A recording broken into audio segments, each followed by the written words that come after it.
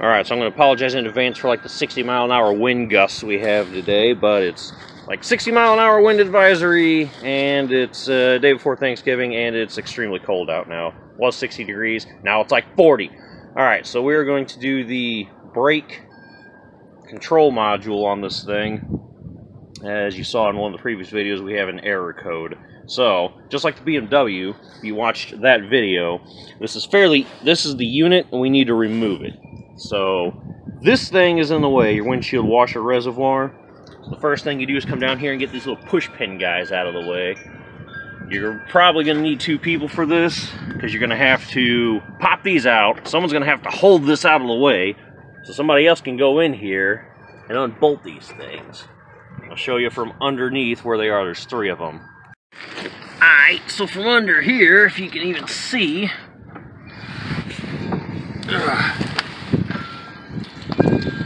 the reservoir's got 2 11mm on this side. I don't know how well you can even see up in there. But there's 2 of them there, and then there's one real big pain in the ass one.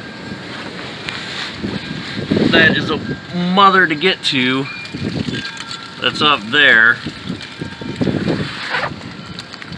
Those are those 11, I believe, millimeter. Yeah, and we had this and really long extensions. I actually used these 3 and then the steel one that was this big on there. And with that out of the way, you're able to maneuver this. Lift up your fuse box. And there's 4 T20s, 1, 2, 3, 4 at each corner. You're gonna have to get your fuses out of the way too. So you just unclip it, that pops up, and I got this kind of propped up with a screwdriver out of the way so you can get your hands in here so you T20 those off. But once this box comes off, be able to put the new one on, scan for codes, and then the meat of the video is going to be us showing you how to reinitialize the new module. So that way the car will recognize it, you can get rid of your codes, and you'll have ABS, traction, and all your goodies again.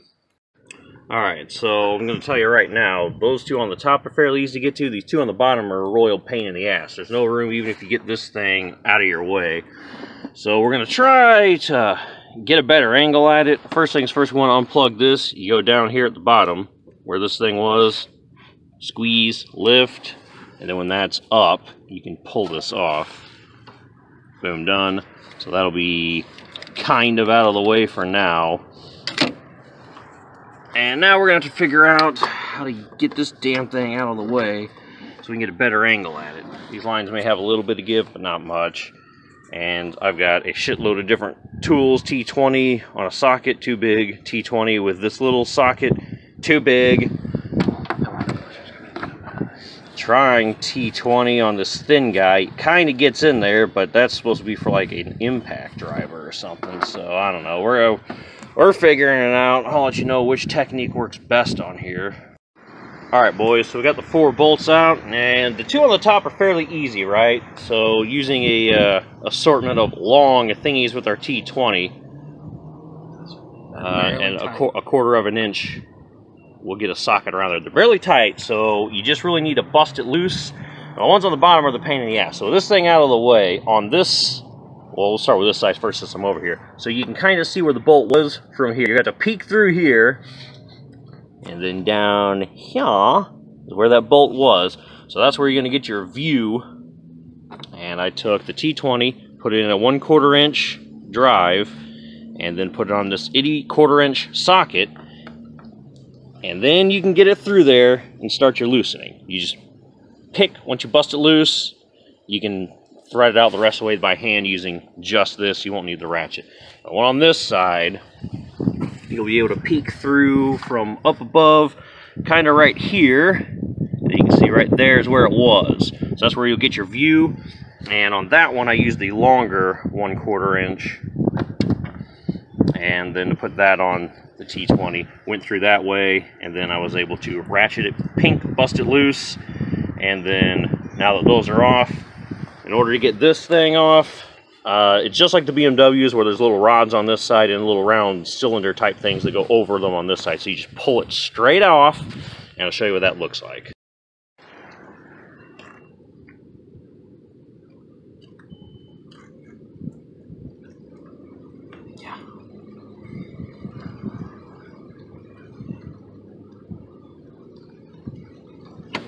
coming loose. It's coming loose. She's got to be fucking finagle it. This thing's been on here for 70,000 miles. Without damaging anything. Won't damage it. It's just there's rubber round things and then the metal things. So you just got to kind of finagle it a little, back and forth, and pull gently while you're doing it. And then as you can see, it'll come off. Got it. So you just gently remove it. And that's it. This right here is the control module. Well, what he's aiming at is the valve body, essentially. But over in here, we have a dead spider and all the other deals. So this is where the electrical connector goes in. And then these are the little solenoids and things activating the insides of the pump, etc., etc. So now we got that off. Take the new one inside, put it on, and then we should be road ready. Okay, so that's our inside part. Disassembled, boom, and make sure that they are the same. They are. And see it back outside. Alright, so putting her back on, boys, is going to be much easier than taking it out. Just put them in by hand, and then with your ratchet, just a little till it gets tight. Don't go crazy, because remember those two on the bottom are a pain in the ass to get to if you ever have to take this off again. So now, boom, we'll just put this on. Final force of the torque. And then get our freaking jug back where it goes. Put that down, put the catch can back, and then we'll be able to get the scanner, and then we'll reinitialize, and then hopefully this will be a success. Okay, so that's all nice and reassembled. Got the fuse box back down, our catch cans where it goes. This is back in place, the 3 bolts, the 2, and then the other one, 3 total. Kind of a pain in the ass, 10 or 11 millimeter. And then we got our fender lining here pushed back together. I guess it normally comes with these things, but we used some of those little pushy deals to replace those. That works better. Okay, so now all we got to do is get the Autel Maxicheck out and reinitialize. We're going to clear the codes, and then we're going to go for a drive and do whatever it says in order to reinitialize that module to this vehicle. So I've already gotten to the ABS part, so we're going to read codes, and we are going to have the ABS module failure PO20 or whatever. Okay, well, so system passed, no fault codes detected. Okay, alright, well, easy enough then. Weird. Okay. So the next thing we need to do then is we'll have to do the initializing, because this does need to be initialized, so I'll get you over there in a sec. Okay, so now that we've started the car, we do have the C2200 original VIN mismatch missing, and that means that we have a different ABS module, so it's got a different VIN than what the car does, so now we will go ahead and initialize this. Okay, so under miscellaneous function in the ABS system, we need ABS initialization, but there's also bleed brakes, initialize ESP sensor. We don't need to bleed the brakes because we didn't open it up, so let's just go ABS initialization. Routine is used to initialize the ABS ECU after either ECU or related component replaced. Okay. You'll probably have brakes. Just pump the brakes here in a second. Please verify the vehicle is stationary on level ground and the wheel straight and the pedal released. So that's not the way it is. Back it up and then do all that. Okay, so make sure the wheels are straight. What's that fucking beeping? Your brake light keeps blinking and braking. It wasn't doing that where it stayed solid. Now it's blinking. Well, give it a minute. Okay, ESP sensor initialization completed. Please continue to finish initialization of the ABS. Okay. Now it stopped blinking. Now it went out. Okay, well, it's doing something, so stand by. Everything's gone. Okay, well, hold on. Hold on there, Chief. Relax, it's not doing the thing. Okay, cycle ignition, and then press OK. So cycle your ignition. Turn the ignition off.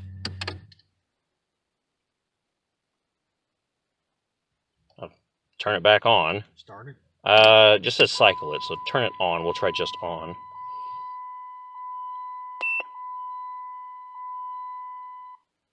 In order to complete the drive test, the engine must be running at first, and then the vehicle has to be driven between 3 and 15 miles per hour with a turn that is at least 90 degrees wide.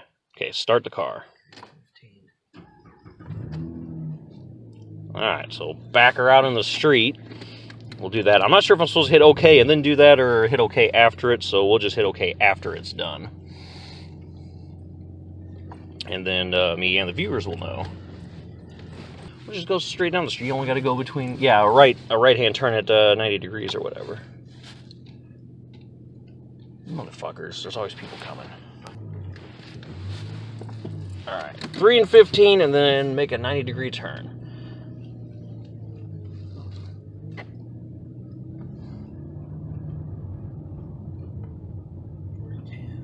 Yeah, so between 3 and 15 with a turn that is 90 degrees. So make sure you're going between 3 and 15 when you bust this mean right.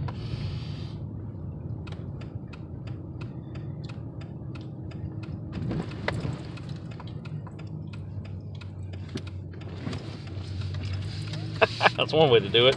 Alright, I'll hit OK. EPS will continue to flash until the drive test is complete. If the EPS light is on solid and the drive test failed due to a faulty component, check for DTCs. Is the light on?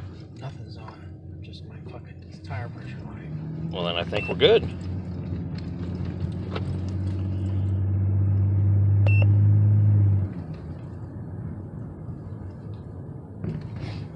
so that worked. That was the problem. Just gotta get that box and seal it shut. Nope, everything came back on. Well, I may have missed a step in here. Braking ABS, now they're all back on. Pull over.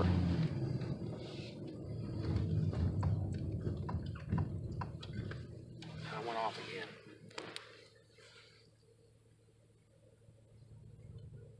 This is coming and going off and coming on. It acted like I was supposed to shut the engine off or something, but it didn't say to do that, so that was kind of weird. Should just shut off, start again? We'll put it in park, I guess.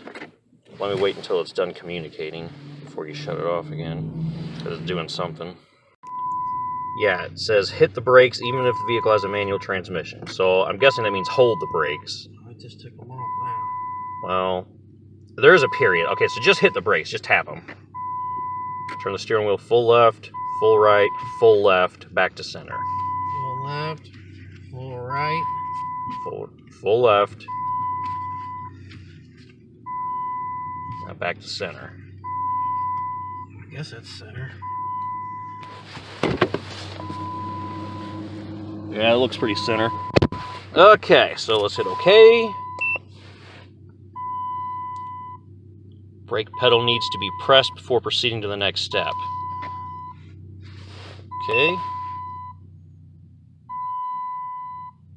And I got no fucking pedal. Drive the vehicle between 3 and 15 miles an hour. Make at least one turn that is at 90 degrees wide.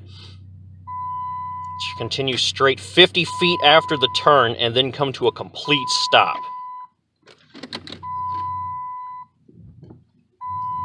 I'm guessing after you do that, whatever that beeping is should stop.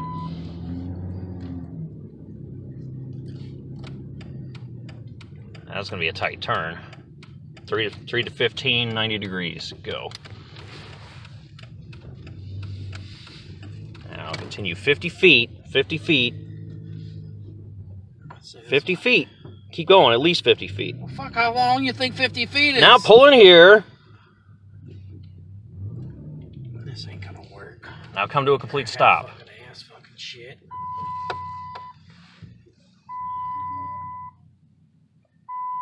Okay, if it did not pass, you're going to have to repeat this process. So you're going to have to do it again. I guess you're going to have to just come to a complete stop in the middle of the fucking street.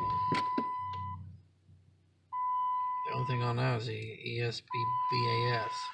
Well, you have to drive between 3 and 15, make a right turn, or it says a wide turn. Doesn't matter if it's left or right, I guess. But then you have to continue straight 50 feet and then come to a stop. So I gotta go left and right shit again? No, just this part.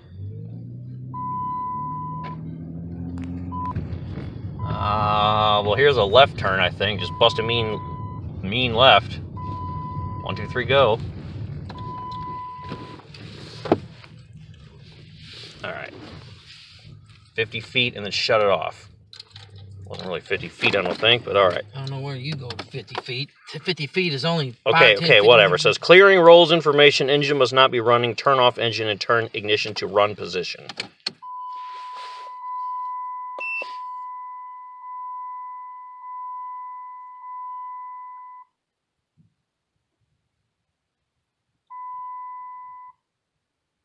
Fucking tire pressure.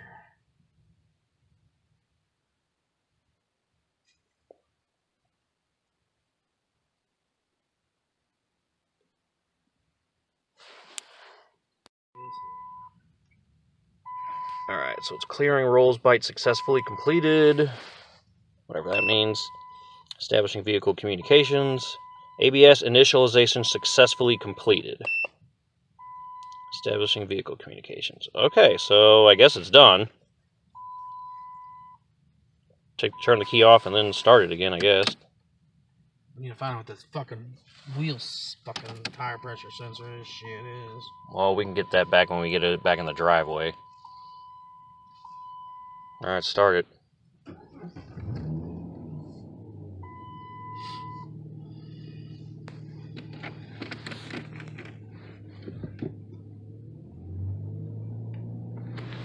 We got no lights. Tire pressure.